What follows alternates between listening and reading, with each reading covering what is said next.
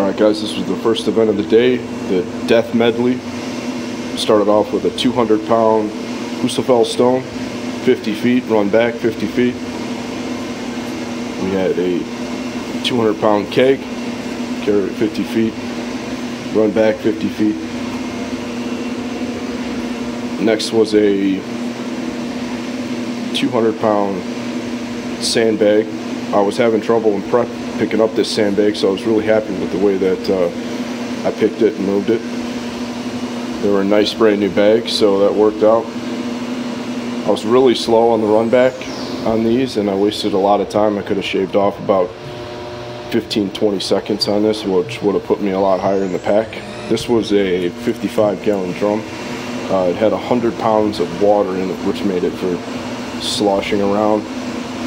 Dropped it right at the end before the finish, but made it across.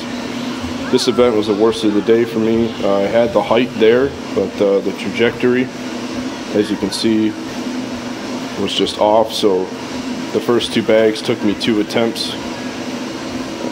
They were 25, 30, and 35 pounds.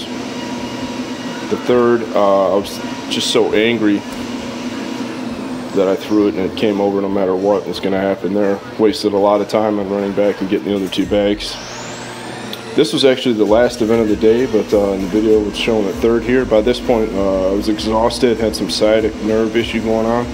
This was 500 pounds. I made it for just a little bit past full rotation, which was not good for me.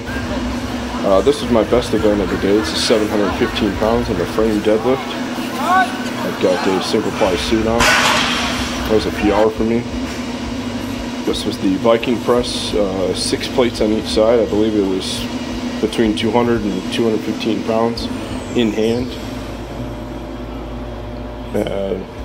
Thought I got 10 reps, but was called for coming down before I was told to on one, so I believe this was 9 reps. So put me around the middle of the pack. There were 175 competitors overall. This was a massive show. Biggest locally, I believe, ever for Michigan. And the novice class was huge. It was stacked. This is officially my last time in novice, and my next comp coming up, I will be in the 220 open.